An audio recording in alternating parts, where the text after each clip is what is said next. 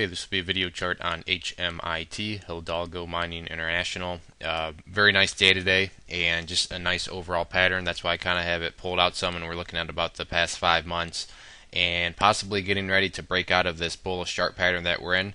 Next week should be very interesting. Still work to be done, but as far as the chart is concerned, it's about as close as it can get to hopefully moving on to the next level. So before I really get into the pattern, I just want to point out that today volume was well above average, and with the above average volume, had a nice price action day. Price was up about a little under 18% on the day, but when you see these two types of things, bullish volume with corresponding price action, those are always good signs in terms of seeing volume and price correlation. That works out in your favor.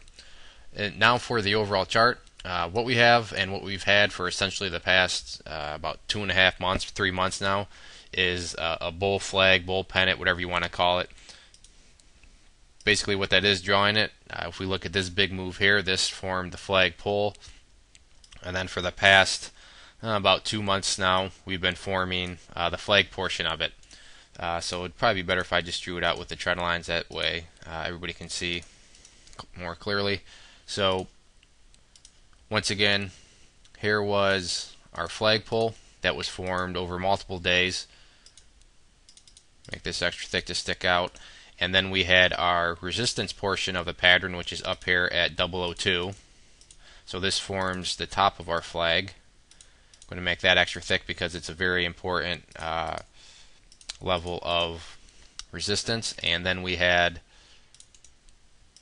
our bottom portion of the flag, which was our support down here at where was it, the 001 level. So for the people that have been kind of flipping this, and the reason this is kind of very hard to get through is there's traders in here that are playing it down around this area, and then they're selling it right back here. There's been multiple times now. Here was one trade there, pulled back, load up again, back up here again, and now they're selling, pulled back, but this time not as much. So the people that have been flipping it, they either had to pay more, so that means they're going to hold on longer, or they just didn't get in at all, so there's not as many flippers in it. So hopefully that is boding well for the daily chart and the people that are holding on to this for a longer term. But with today's action, if you haven't already figured it out, what we're at, we're simply sitting right exactly at this key area of resistance, a breakout point of 0.002. So if it can get through there, then that's what I mean by chart going to another level. We'd be leaving this whole channel behind, and hopefully 0.002 would then become the bottom of any sort of new channel that would form, and these prices down here would be history. So if we scrunch up the chart just a tad more, you can see that the next areas of resistance are going to be up in the 0.0025 area. Where are those coming from? Well, if we look at the tops of these candles over here from back in August, so almost a year ago, you can see that the price was up there. So with any sort of break of 0.0025, the next focus should be 0.0025, and that'll be the next key resistance level. And if it gets up there and we get some close above there, I'm sure I'll be back to update the chart. But mainly what I wanted to just go over was the pattern and how going into this weekend, things are looking quite nice. And it's either going to be the flippers win out and the price heads back down here where it'll probably find support again, or the bulls are finally going to win out, beat out the flippers and everybody else, break through here, and then hopefully that'll spur on some more momentum.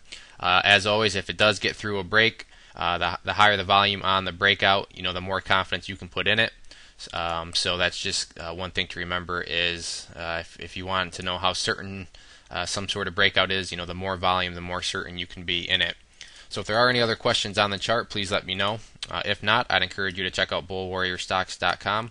If you go there and sign up for the free newsletter, you'll be sent a free ebook, and with your newsletter subscription, you'll get chart setups, trade ideas, educational pieces, all sorts of things from penny stocks up to big boards. So there's a good variety, something for everybody. It's all free. We've been making some good money together, so I'd encourage you to head to the website, check it out, and sign up. So one more time, this was HMIT. Thanks for listening, and enjoy your weekends.